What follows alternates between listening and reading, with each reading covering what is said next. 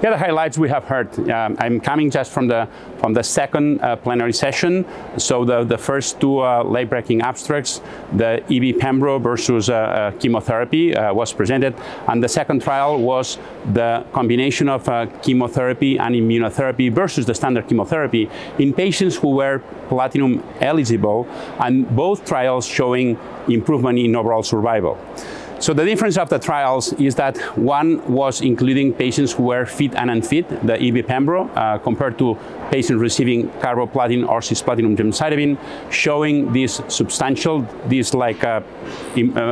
outstanding improvement in survival. It was 18 months versus 31 months. In the Nivolumab platinum gemcitabine, it's restricted to patients that are fit for platinum therapy. It's a subgroup analysis of a bigger trial exploring the combination of Ipi-Nivo also in unfit patients.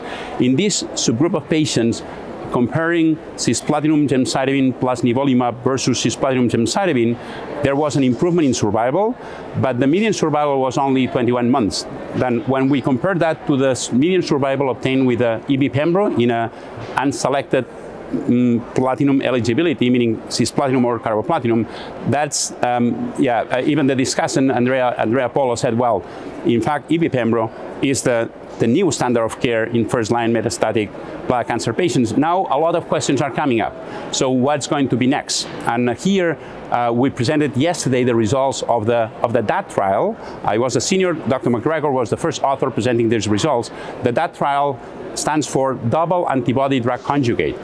We have been reporting the results of this phase I trial where Enfortumab vedotin and Sacituzumab govitecan have been combined.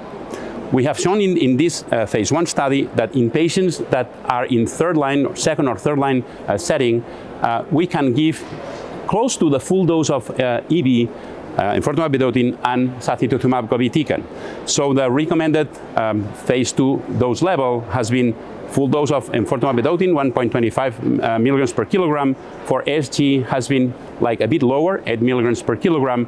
But the response rate of this combination is so exciting, 70% overall response rate. What does it mean? If Pembro EV is the new standard, and we are able to combine EV with SG, likely the next step is going to be what we are calling now the DADIO. So that means the DAD plus immunotherapy. And this is a project that at the Farber we are working with, just trying to create data. Obviously, we will need to generate safety data, but maybe the future is going to be triple therapy, as we have seen also in other diseases like lung cancer or kidney cancer. So now we are expanding this double antibody drug conjugate. Obviously, it's safe, can be given with GCSF. More patients are going to be included just to expand the results. And then the next step is going to be test that combination, double antibody drug conjugate, Enfortumab vedotin, Sacituzumab govitecan, with Pembrolizumab. So maybe the future is going to be triple therapy for a metastatic bladder cancer.